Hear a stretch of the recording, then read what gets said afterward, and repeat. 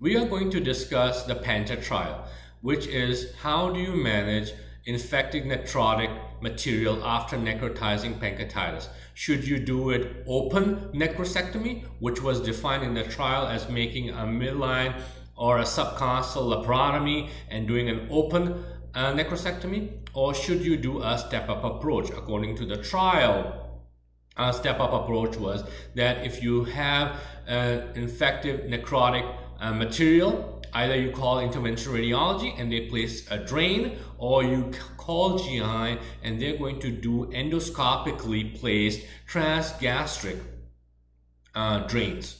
Now then they waited for 72 hours to see if there was an improvement. If there was no improvement, they would ask them to place additional drains or reposition the drain based on their clinical judgment. And then they would wait another 72 hours, and if did not improve, then they would ask the surgical colleagues to do a minimally invasive retroperitoneal necrosectomy and drain placement. This was done minimally invasive, versus the other group where they did open necrosectomy and there was no step-up approach. The outcome was mortality and major complications. In terms of major complications of death, the rate was 40% in the step-up approach compared to 70%. So a huge difference in major complications or death as a composite outcome measure.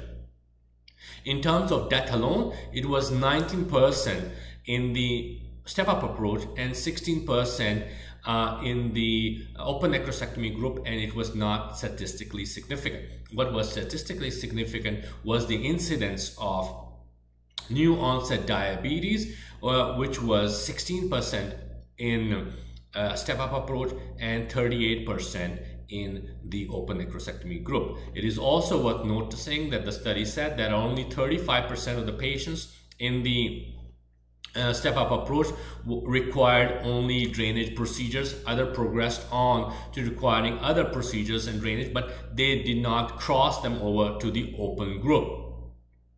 So in brief, the study showed that a step-up approach was associated with better outcomes, less complications, less incidence of an incisional hernia, and less incidence of post-operative diabetes if you obtain a step-up approach.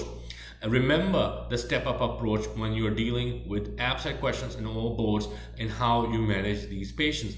Criticism of the trial was it may not be adequately powered to identify a difference in death outcomes, and they did not do a direct comparison if it was a transgastric endoscopic approach or was it a radiologically guided drain procedure that was any better than the open group. Thank you.